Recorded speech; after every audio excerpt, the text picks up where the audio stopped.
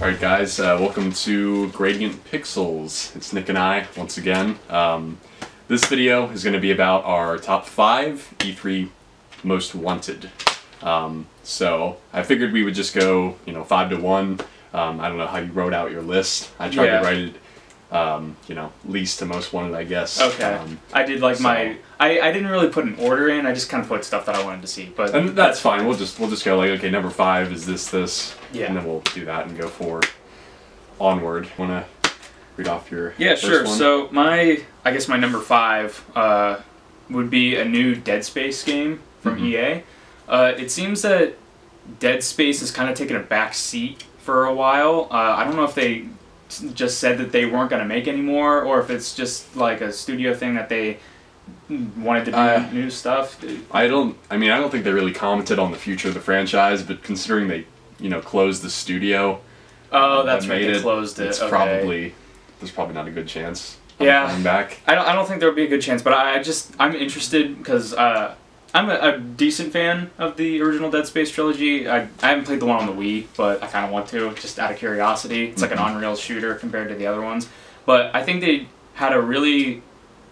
did a really good job at like building a world in that game, like a horror-y world. Like the first one was pretty scary, the second one was pretty scary, the third one wasn't that scary, but I really liked what they did because there's like some moments in the third one where you can like float around in space and stuff, and I always thought that was really cool. So seeing that on like the next gen, I think would be a really cool thing. It'd be a cool surprise. Yeah, I still haven't played Dead Space, but I probably should because I love Resident Evil 4, so they kind of go hand in hand.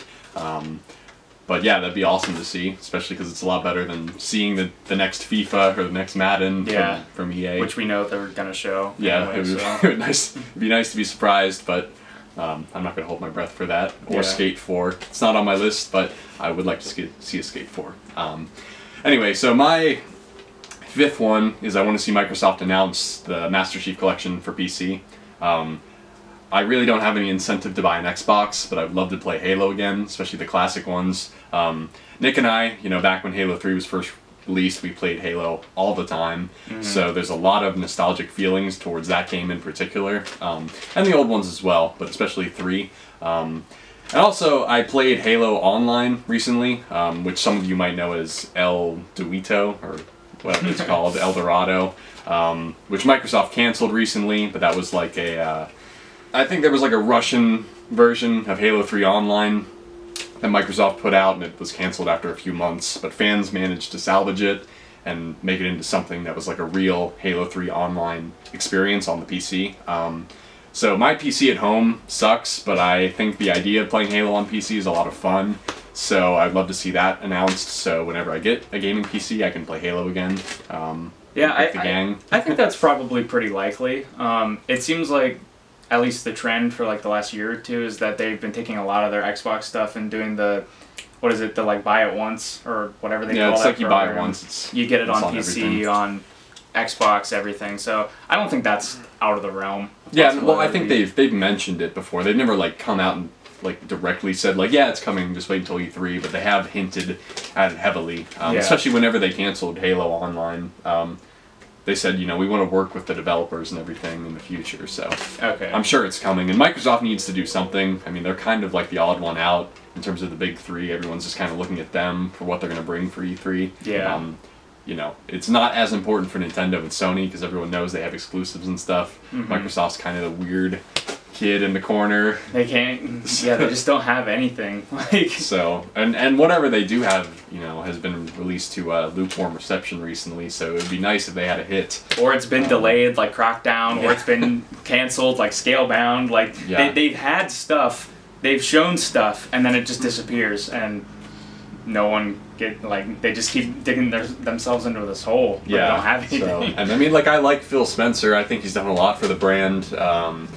And I like a lot of the things that Microsoft has done recently, like the adaptive controller. I think that's something that should be applauded, but at the end of the day, if you don't have quality content coming through your console, it doesn't mean a whole lot at the end of the day. So I would like to see them have a really strong show in general, but in particular, I'd like to see Halo come back, because I don't have a whole lot of interest in the new ones. I mean, I played 4, and I liked it well enough, but it was never quite the same as 3 and the old ones, so... Yeah. I think maybe something was lost in the transition from Bungie over to 343.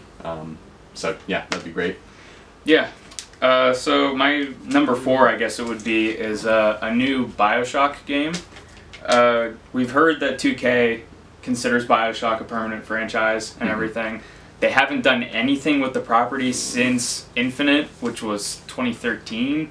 And then eventually Irrational kind of didn't dissolve, but they turned into Ghost Story, which is a much smaller team than they had at Irrational.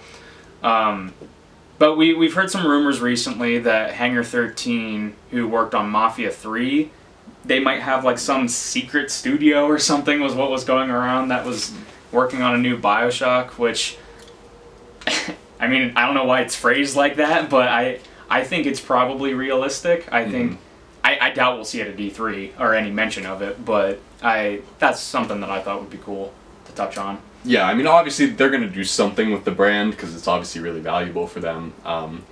I know when BioShock Infinite came out, people were kind of mixed on it. I liked it. I did too. But I haven't played it since it came out, so maybe my opinion would be different. But I remember at the very least, like maybe the story wasn't as good as BioShock 1, but I still thought the art direction was really good. Yeah. And a lot of things about that game stick out in my mind, so I don't know. I liked it. I think it's one of those kind of annoying things where everyone is overly hyperbolic about everything, where it's either the best thing ever or the worst thing ever. Everybody thinks like binary. Yeah, kind of like Dark Souls 3. Like poise doesn't work the same as it did in Dark Souls 1, so it's a shit game.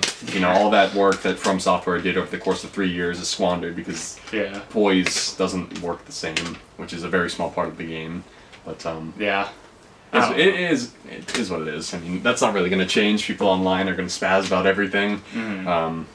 Wish it were different, but anyway, yeah, I'd like to see a new BioShock 2. I don't know if they would set it in the sky again or what they would do. That's the real question. If they would go back to a location we've already been to, I think that's probably a safer option. But to be honest, seeing as I'm almost positive Ken and his team wouldn't be working on it, I would kind of want them to do something different to set it apart from those. If they were to set it in Rapture, it'd be like, okay, well, you're going to try to build what they already, in a lot of people's minds, think that they perfected.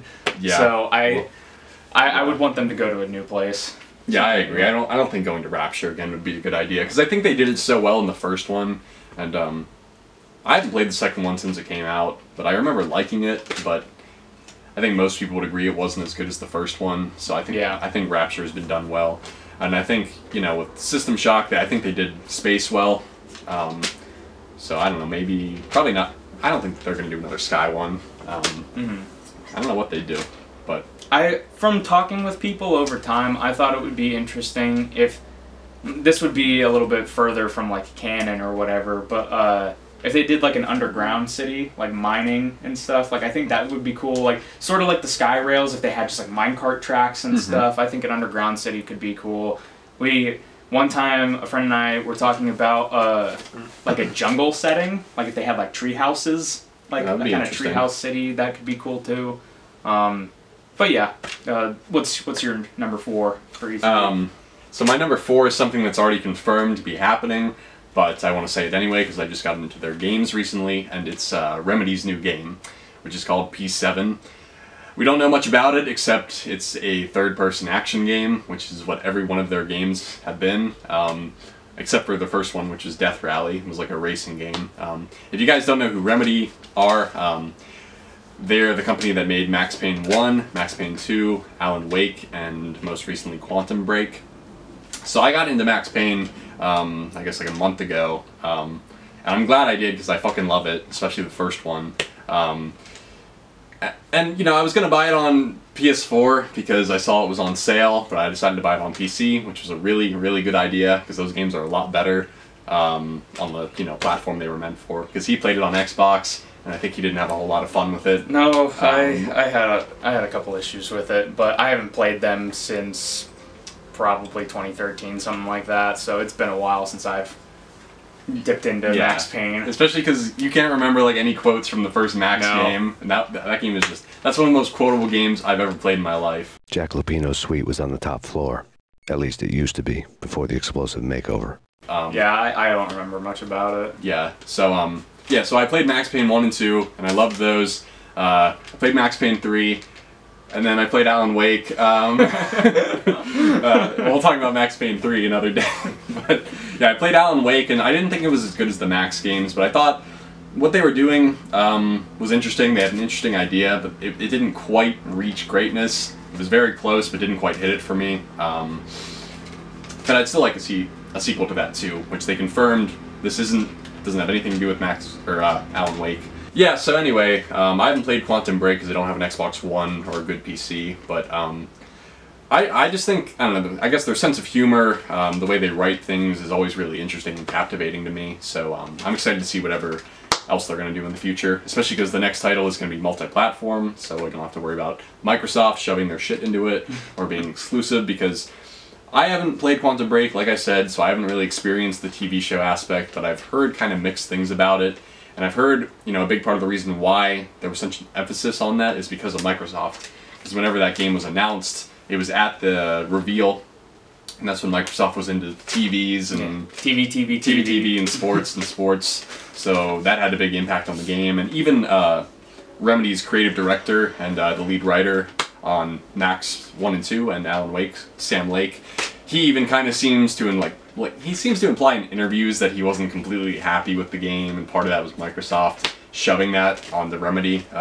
So anyway, I'm just really excited to see what else they're going to come up with. Hopefully it's better than the last 2 games. So I'm really excited to see what Remedy's going to do, because they always have interesting ideas and concepts in their games, even if it doesn't always materialize into something amazing. It's usually something worth checking out at the very least. So yeah, I'm excited for P7, Remedy's next game, confirmed for E3. Cool. So, yeah, I'm excited too. So my third option is one that we apparently are not going to actually be getting, but it's pretty much confirmed, and that's Borderlands 3. Mm-hmm. I'm a big Borderlands fan. I like all of them, including the Telltale game, which seems like Telltale ignores, unless it's on sale. But I really like the story of Borderlands. The gameplay I think is unique, it was unique for the time, mixing a first-person shooter and dungeon crawling elements with like looting and all that. So I think a new Borderlands. They've shown us the tech. They've pretty much mentioned it a bunch of times that it's coming. So I would love to see that, even though they've said that it's probably not going to be there. Yeah, I doubt it unless they're going to do like some bait and switch thing. But I don't think they've ever really been known to do that. So yeah. I wouldn't expect it. All right. Maybe next E3. So what about your number 3? All right, so getting back to what we were talking about before we were cut off. Interrupted rudely. Yeah, the next game I'm super excited about, hopefully being there, even though I highly doubt it, would be another Ninja Gaiden game. I would love to see Ninja Gaiden 4, because Ninja Gaiden 1 and 2 are fantastic, especially the first one. I actually like the second one more, which is a very unpopular opinion, but the second one at the end of the day is very unfinished. It has a lot of problems, so I understand why people don't like it that much. And the third one, as we all know, is impossibly bad. Even if you have never played the franchise, you know Ninja Gaiden 3 is insanely bad. You know, when DMC 2 came out, everyone thought that game was the worst sequel of all time, and it is awful, but Ninja Gaiden 3 dethroned it for me. I still can't believe how bad that game is. Even Razor's Edge, which was supposed to fix a lot of things and make it more like Ninja Gaiden 2, completely fucked it up. It's still a terrible game. I would rather play Dark Souls 2 than play Ninja Gaiden 3, and I hate that game. So I would like to think that Team Ninja could maybe bring it around this time and make a great Ninja Gaiden game, especially because the past few years they've had a good track record with Dead or Alive 5 and Neo, so I would really like to see them give it a try one more time. And if nothing else, just put Ninja Gaiden Black and Ninja Gaiden 2 on PC and modern consoles, and then leave it alone. I'd be fine with that too. So, yeah, nice. Ninja Gaiden 4. So, my number 2 is Shadows Die Twice. And it's actually mine as well, so we can both just do this. Hash it out right now. At the Game Awards, it was shown off from Software, new maybe IP, maybe retread of an old IP that they had. Yeah. What was it called? A Shadow Tower, I think? Well, people said it was Shadow Tower just because of the title. Yeah. But a lot of people think it's going to be a game called Kuon, which was it's a very obscure PS2 game. It's actually one of the rarest PS2 games ever. I checked eBay like yesterday, and the prices are like astronomical for it. Like you're paying like $400 for the game. Is it a From Software game? It's From Software, but it's like a old school fixed camera survival horror game, which I would love to play because I love those. But I'm kind of shit out of luck right now. I want to try and pirate it and play it on my PS2. Yeah, yeah. I mean, I'm not super familiar with the story. I've just heard from people online that have played it that the story seems very similar to the whole title, like Shadows Die Twice. Something in the story has to do with that. So, and also in the trailer, there's like old Japanese writing in the back of whatever that weapon thing is. So that leads even more credence to the fact that it might be a Kuon game, which is really interesting because I don't think that game is that popular. But yeah, they definitely earned enough money through, I think, Souls to be allowed to. They can basically do whatever they want to do. Yeah. So, and speaking about Souls, I want this game to be nothing like a Souls game because I love Souls, but I want to see what else the team can do. I don't want them to just be a one-trick pony where it's like, yes, they're obviously very good at making Souls. They can make any game a Souls game and it'll be good. But I want to see what else they can do. Obviously I'd love to see a Bloodborne 2 someday, but I don't want this to just be another Souls game in like a traditional Japanese setting. So I'd like to see whatever Miyazaki and his team can come up with. Hopefully it's something radically different from what everyone is expecting. But yeah, I guess we'll see in a few days. It hasn't been confirmed that it's going to be there, but I'm assuming I would assume it would be there, either at Sony or just as some other random trailer they drop. I mean, I highly doubt it's going to be a Sony game exclusive because if it were, they would come out. They would have come out and said that at the Game Awards, so everyone's like, "Hey, look at my new game." So yeah, I don't think it's going to be a Sony game. But I think there's a good chance we're going to see it. They're working on 3 different things. One of those is Shadows Die Twice. That's the only one they've officially announced. They said they're working on an Armored Core, but that hasn't gotten in the trailer or anything yet, so I'm assuming the first thing they're going to show is Shadows Die Twice. And then some other really weird game. Yeah, the other one is supposed to be a weird game, so whatever that means. So yeah. Beautiful Katamari with a soul skin. That might be cool, I don't know. I'd like that. This is not going to be a surprise to Shane, but my number 1 E3 hope is that we're going to get Starfield from Bethesda. By Tittles, Howie. I am a big Bethesda Game Studios fan. More so the more modern edge. I've tried playing Morrowind. I think it's a little too rusty for my taste. I cannot get behind some of the gameplay hooks with that, even though a lot of people say that that's the best game that they've made and it's been downhill. But I particularly am a big fan of Fallout, their take on Fallout. I love Fallout 3, Fallout 4, even though I understand the gripes a lot of people have with Fallout 4. I still think it's good. And I like Skyrim. Everybody likes Skyrim. So I think if we got... There's been the rumors about Starfield, a new IP from their studio, and I think it's very possible that we'll get the announcement. They've kind of set up that they're going to be talking about Fallout 76, which, yeah, I'm pretty excited for. But doesn't even know what it is. But yeah, don't know what it is yet. But I'm so excited because it's Bethesda working on Fallout. But I think personally that it's kind of a red herring. I think they're setting it up like, oh yeah, we're going to show this, and then there's been rumors that it's an online sort of game, online co-op. So if people maybe... keep going. If maybe some people don't have, like, that's not their cup of tea, I'm thinking they're going to switch it out and be like, well, if that's not your cup of tea, then we have this, and they'll full-blown reveal Starfield. This is what it's not going to be. This is what it's not going to be. Yes, that's very good. It's not. Get that in your heads right now. It's not going to be Elder Scrolls 6. Yeah, I think, from what I've heard about Starfield, it sounds really cool. I haven't played a ton of Bethesda games, but I did really enjoy Fallout 3 whenever I played it. And I played a little bit of New Vegas, and I actually played Fallout 4 over here at Nick's house, which I thought was fun. The main thing with me in RPGs is just that they're so long that sometimes I just don't want to dedicate that much time to one game.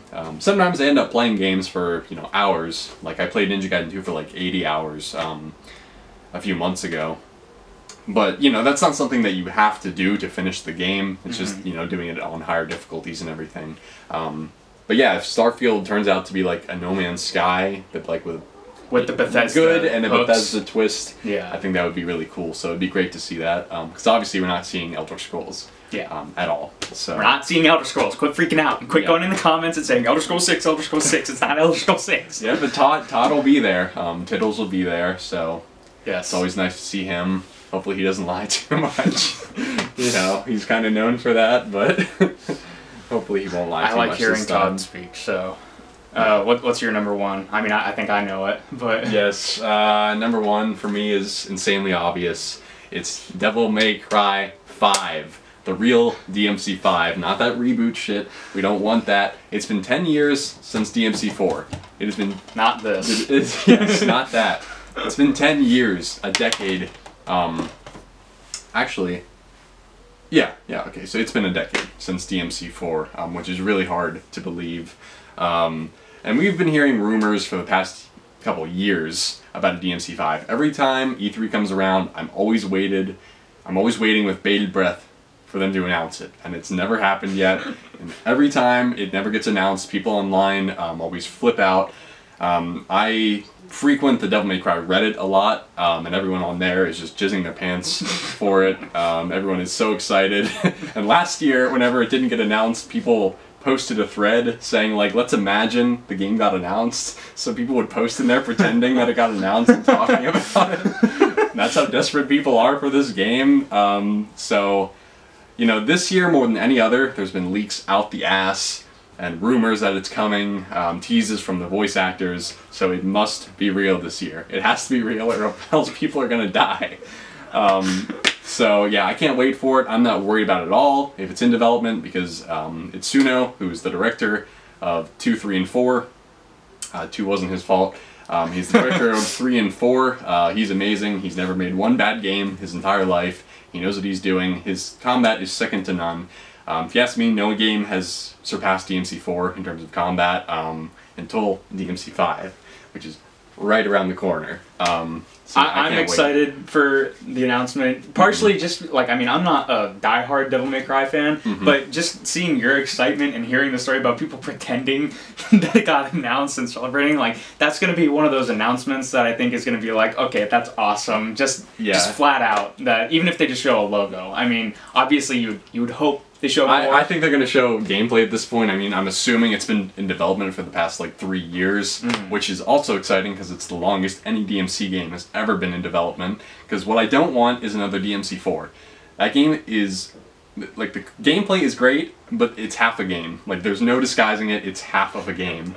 It's kind of awful in a lot of ways. You know, there's really no getting around it. So I just want DMC5 to be finished. I want them to go to Capcom, the higher ups, and say, hi, I want to make this game, but you're just going to give me the time I need to finish it, okay? Fuck you, okay? I'm trying to make a good game here. You need to stop rushing it out. And the worst thing is, DMC4 got rushed out by Capcom. DMC4 Special Edition, which was supposed to be like an enhanced version with more content, that got rushed out, and half the characters were unfinished. So let's hope that doesn't happen again. Let's have another DMC3. Complete game that's just an amazing experience. So yeah, if it happens, I'll probably cry. I'll probably cry. Just like the game trailer. If you remember, whenever Shenmue 3 was announced, that one guy, Michael Huber, he cried for Shenmue. He literally started crying when it got announced.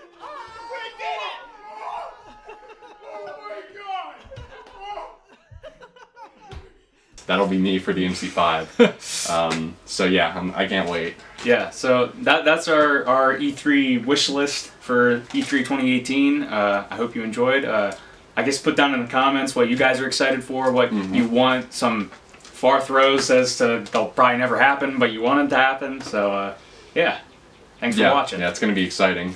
Can't wait. I haven't been this excited for E3 in a long time. So there's going to be a lot of cool stuff there. I just wish people would stop announcing things ahead of time. Like, I wish Bethesda would have just shut up about Fallout 76 until the conference came around. I think that would have been a better idea anyway. Yeah. Because people are kind of just like, oh, what is it? Is it a new single player? Or da-da-da-da-da? Yeah. And now we have to wait 2 weeks to find out. So, yeah, but the good news is I'm more of a fan of Japanese games, and nothing has really leaked from that side. So, too bad for him, but I don't care. Oh well. Alright, but that's all for us this video. See you guys in the next one. Really soon. But Here, hold on a second. yeah, we got some cars going on Lawnmower. outside. Or lawnmower, yeah. Jesus Christ. All right. Running a train on it or something.